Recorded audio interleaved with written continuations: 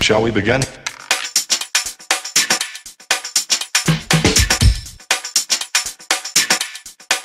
Let's begin now.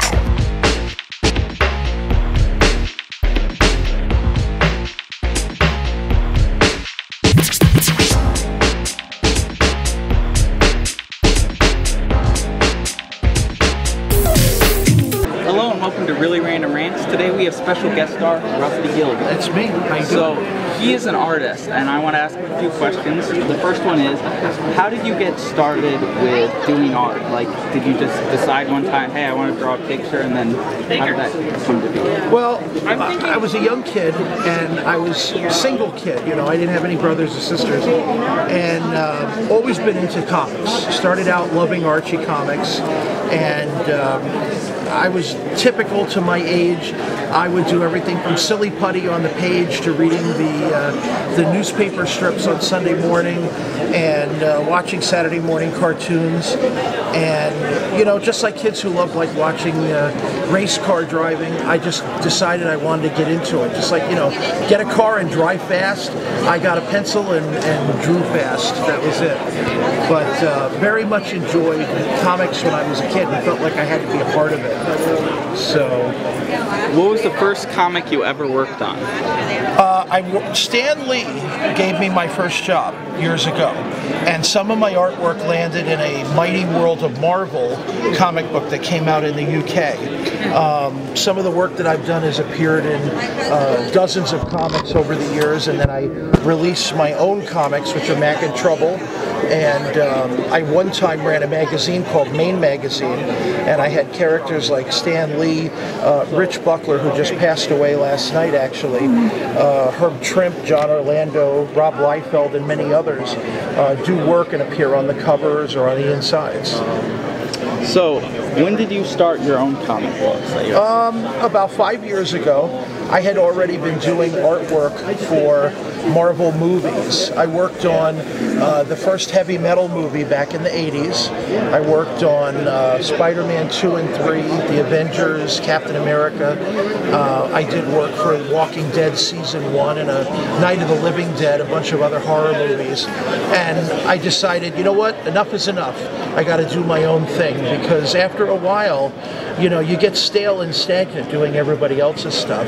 And let's be frank, you get annoyed because you're like, okay, I'll do this, and then, you know, it's another job, and then I'll do this one, oh, it's another job, and get paid for it. And you've always got ideas.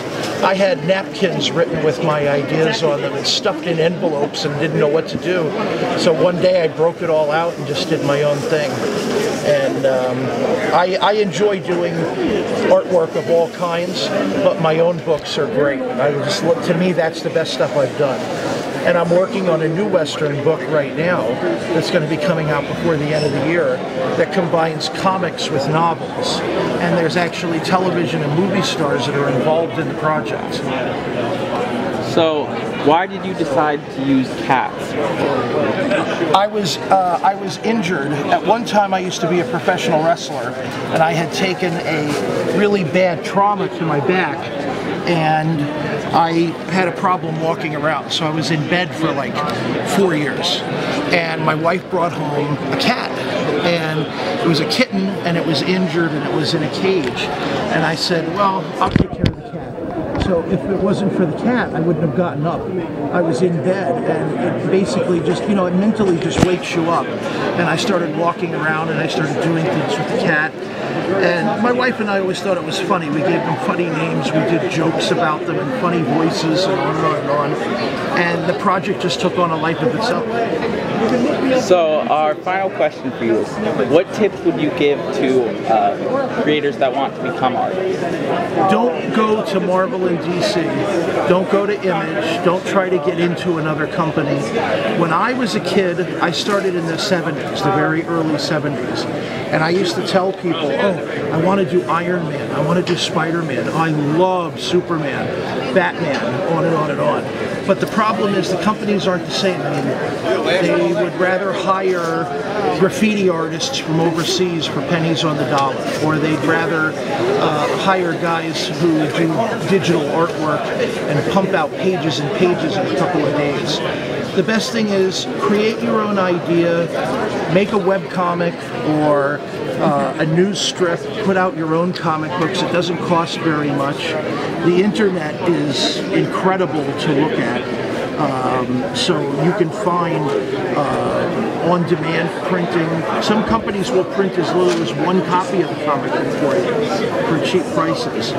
If your work is good, they'll notice you and you'll get hired by other companies. And if you go to a convention like this one, you might meet other artists and combine your efforts to do other projects. But don't go looking for somebody else to help you with something that you can now do by yourself 10 times over and get higher and better rewards. All right, well, thank you for doing this.